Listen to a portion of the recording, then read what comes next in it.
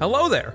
So, we got a bunch of new subscribers on the channel, and I'm very happy about that. Welcome to my whatever the fuck this is. And I saw a few people. So basically, as a catch-up for those of you who aren't aware, there was a guy on Twitter who had a hilariously awful take on emulation and all that kind of thing. So I decided, you know what, I'm gonna drop a link to one of my videos on there that shows people how to get Dolphin running, right? And a lot of people really liked it, a lot of people subscribed. If you're one of those people, I greatly appreciate you being here, genuinely.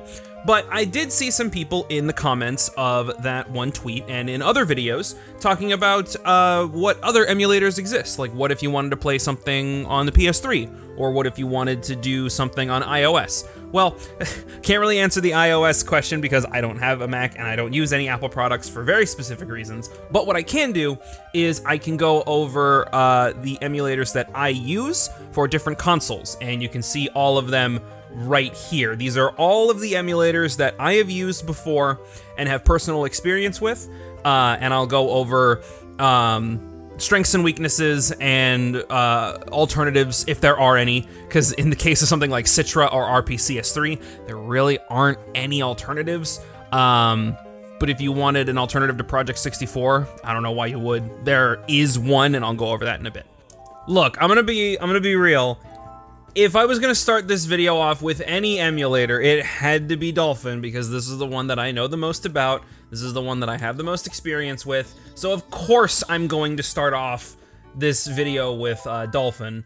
This is gonna be a really short showcase. If you really wanna know more about Dolphin, I have a video up already on my channel, and I talked about it very heavily in the emulators or special video. So if you just want something right now to play some fun and amazing games, Dolphin is your best bet. There will be a link to all of the emulators I talk about in the description below, and you can just, you know, fucking do whatever you want with this information. Anyway, moving on.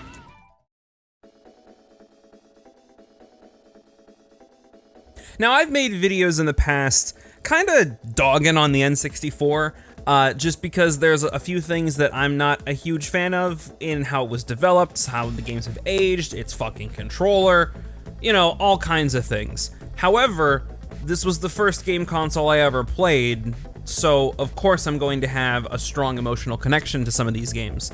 And the best N64 emulator that I've used personally is Project 64.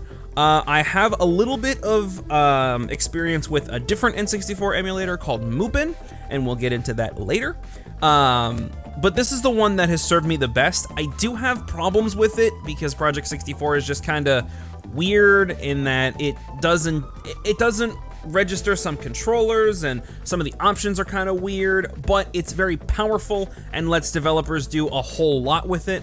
If you really want some extra material to research the Majora's Mask HD 64. Like, it's by a guy called Nerl. I've been following his stuff for a long time. I'll have a link to that underneath the Project 64 project, so you know, you'll have access to that. But if you do want a good N64 emulator, Project 64 is going to be your best bet, in my opinion. But there are others out there that you can always try. Alright, so here's the other big one to me. Citra. Citra is a 3DS emulator, and quite a powerful one, I'll be honest. However, it is basically the only one of its kind of. Like, there really aren't... I don't think there are any other 3DS emulators out there. The main thing that I use this for is obviously Monster Hunter, because I played so much Monster Hunter 4 on 3DS that, oh god, I put so much time into this one. And I use this emulator for my Monster Hunter 4 Ultimate series on my channel. And this is gonna be your most trustworthy emulator for anything 3DS related. The only game that I've really played on this emulator is Monster Hunter 4. I put a little bit of time into Ocarina of Time 3D, and that worked really, really well.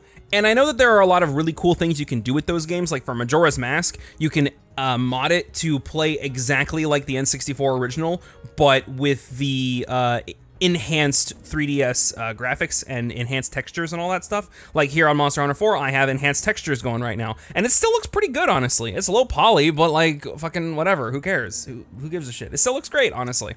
But if you really want to play 3DS games and you have a semi-powerful computer, Citra is your best bet.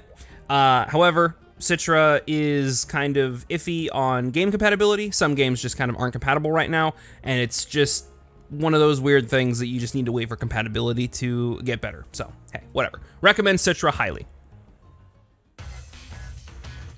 All right, now we're getting into the deep shit. So, I am not, I have never played the PlayStation 2. Or I have, but I've never owned one. It was just one of those consoles that I never really played, honestly. However, there are some games that I've played on PS2 and have since fallen in love with, like God Hand, obviously. However, God Hand is an exceedingly rare game, so getting a real copy of it kinda is not feasible. Oh god, I have to remember how to play God Hand. Oh fuck. It's just, fuck. Shit. Anyway, we're gonna go ahead and pause so I can actually talk. I've played a few PS2 games. The only ones that I really played on this emulator are Shadow of the Colossus and God Hand, obviously. But it is a good emulator, honestly. It works really well. I haven't been noticing any runtime errors. I haven't been noticing anything wrong with the actual emulator itself. It's a little bit obtuse with its settings. It took me a second to actually figure out how to make the window not full screen so I can put it here on my second monitor so I can record it for you. But, you know, you don't really need to have a lot of fussing when it comes to this one, relative to other emulators that I've used. PCSX2 is the best PS2 emulator in my opinion. I'm unaware of any alternatives. From my sources that I have looked up, there don't seem to be any, but very good emulator. The only thing that I have to specify is that you need PlayStation 2 BIOS files. And the only way to get those is to take them off of your legitimate PlayStation 2 that you obviously own, right? I mean, there's no other way to go about it, so you're gonna have to take them off that PS2 that you have sitting next to you on your computer desk. So just be mindful of that when you're getting into PS2 emulation, if that's one of the games that you want to, if that's one of the consoles you want to play. So sticking with the trend of the PlayStation family of consoles, we're gonna move on to the PlayStation 3 emulator, RPCS3. It's pretty good and pretty powerful, honestly, and I'm gonna be real, this is gonna be the only way to enjoy PlayStation 3 exclusive games in the future, considering that the PlayStation 3 store is going down, and eventually the PlayStation 3 is just not gonna be able to work because of weird limitations with the PlayStation 3's internal clock and not being able to validate games. It's nonsense. But if you are in the mood to play some PlayStation 3 games, and you might have, I don't know, sold your PlayStation 3, or you just don't have it anymore, or you're looking to play some of the games that you've never played before but are very interesting, like Demon Souls, RPCS3 is your best bet. There aren't any alternatives for PlayStation 3 emulation. However, I can say safely that this is the best experience I've had with this console to date. I've played a few games on PlayStation 3 using this emulator, mainly the ones that I just didn't have access to because I never owned a PlayStation 3. I played 3D Game Heroes. I played a little bit of Ashura's Wrath, and that ran flawlessly with up-res textures, mind you, running at fucking 1440p. Holy shit. Demon Souls obviously runs fucking beautifully on this. The only thing is that there's no online features. However, you can make those work. So, like, if you're looking at the Demon Souls remake on PlayStation 5 and you're not really jiving with how it looks, or you don't want to spend all that money and time getting a fucking PlayStation 5 just for one game, if you have a decently powerful rig, RPCS3 is your best bet.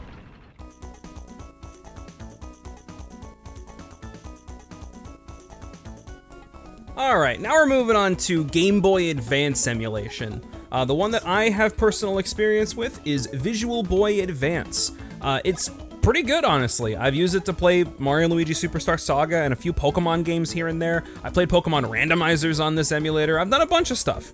I know for a fact that you can alternatively use MGBA, and I've never used it before, so I have no idea how that one works, but I can tell you that if you're looking for a good, reliable Game Boy Advance emulator, Visual Boy Advance is gonna be your best bet, at least in my opinion, and it works really, really well, and you can do a whole lot of fun stuff with all this stuff that's going on.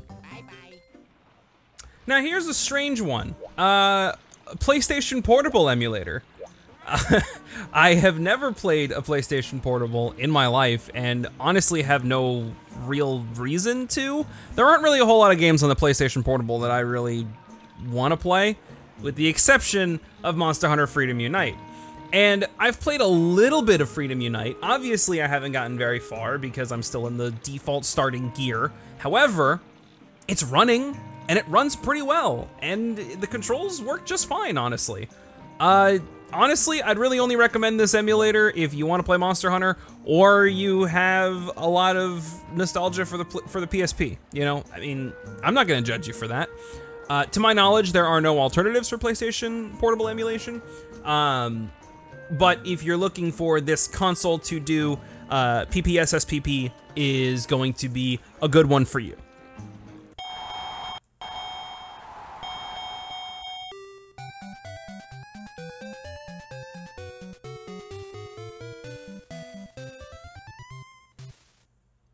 So now we're gonna get into some of the more weird emulators that I've got in my library. Really the only one that I can think of that is the weirdest one would be BizHawk. Now, BizHawk is an interesting one. It's a multifaceted emulator.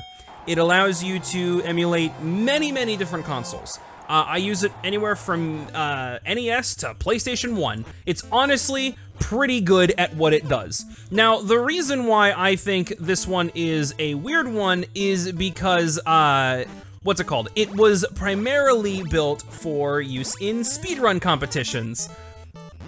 There we go. It was primarily used for use in speedrun competitions. So speedrunners like to use this emulator a lot from what I hear, if you are using an emulator in those categories. I'm not gonna judge you if you are, I get it. But it's very nice. I actually really like it. I've used it for Game Boy Color. I've used it for PlayStation 1. I've used it for NES. I use it for SNES. Like, it's just a really good emulator. And if you want an alternative to this style of emulator, you can always look up something called RetroArch. RetroArch is another one of those, it can do pretty much fucking anything, honestly. It's great. I like BizHawk. I like this one. You can do a lot with it.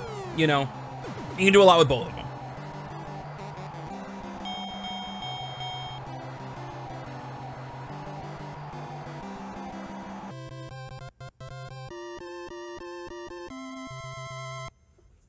I actually have kind of an interesting story for this video. So I wanted to highlight BSNES as my go-to Super Nintendo emulator of choice. I used it before to play Super Metroid and Super Mario World and stuff like that, and it served me pretty well. However, when I went to like open it up and use it for this video and everything, like I would go into my files and I'll go into Super Nintendo, I'll like just grab Earthbound and I'll drag and drop it, and I get a black screen where it just doesn't work. So I thought, you know what? All right, sure. Maybe BSNES just isn't a good one, but I do want to highlight at least one Super Nintendo emulator. So I decided, all right, I'm going to download the other one that I know of, which is SNES 9X. However, when I go to open it, I get this error. Now, I can fix these errors, right? This is not me saying that both of these emulators are trash and you shouldn't use them. They're both good, from what I hear. It's just that I'm using this as an opportunity to sort of highlight the, I guess, struggles of emulation, where you really gotta put in the effort. You don't need to go to school for this kind of thing. You don't need to have a background in technology. You don't need to know anything about computers to get these things running. But it's definitely a very good representation of, okay, so I'm just gonna try this other thing. Oh, that thing doesn't work? Okay, now I gotta try to fix this thing, and then you gotta fix another error on top of that, and all that kind of stuff. It's a very interesting little microcosm of the struggles of emulation. So these are the emulators that I use primarily. Feel free to download any of them because emulator programs are legal and they're legit, and you will not get into any trouble for downloading them. The only thing that is legally dubious is downloading games, but I'm gonna be real, all of these consoles, all of these systems are consoles that are way out of date. They're not being manufactured anymore. The games aren't being manufactured anymore. If you have the opportunity to buy any of these games on a legitimate distribution service, highly recommend you do that before you even think about emulation. But this has been a very fun little peek into some of the emulators that I use and some of the programs that I've done. I wanted to make this video as sort of a guiding light, kind of, just to be like, hey, here are some other systems you can play on PC, here are some other programs you can use, here are some other little things. And then at the very end, it wrapped up nicely with a very good warning about emulation. So I think this ended up pretty good. If you're one of those people who came from that one Twitter post that I made and you really liked Dolphin for Dummies and Emulators Are Special, thank you. I appreciate you subscribing. It really means the world to me. Let yourself be known, honestly. Let me know if you guys want to see more emulator content, because I am so down to make videos about like how to get Citra running, how to get Project 64 running, how to get PCSX2 running, stuff like that. We got plenty of stuff to talk about, is my point. There's plenty of stuff to talk about when it comes to emulators and how to get them working and showing people how it works. So, hey, it's all a fun time. I just really like having this freedom to do kind of whatever I want with these programs, and thankfully they exist and they let me do this kind of stuff. And they'll let you do this kind of stuff also. That's what it's all about, right? It's all about the freedom of being able to play the games that you want to, how you want to, when you want to. Very long-winded explanation for this kind of thing. I just wanted an excuse to talk about emulators again, honestly, because I fucking love these things. Like, holy shit. Anyway, if you've made it all the way to the end, I appreciate you. Really do, because not everyone makes it to the end of the videos. So if you have made it to the end of the videos, go ahead and put in the phrase "Power Glove" at the beginning or end of your comment, or wherever you want to in your comment. If you wanted to ask me more questions about emulators, feel free to go ahead and leave a comment and ask me. I will answer to the best of my abilities. If you want to suggest a type of video that I can do on either emulators or games or whatever, honestly, feel free to leave a comment again, because I just want to know what y'all want, you know? I have the things that I want to talk about, but I also want to keep in mind what my audience wants, and so I'll try to make both us happy. Anyway, have a great day, y'all. I hope this was enlightening, and I hope y'all go try out some of these emulators. They're a lot of fun.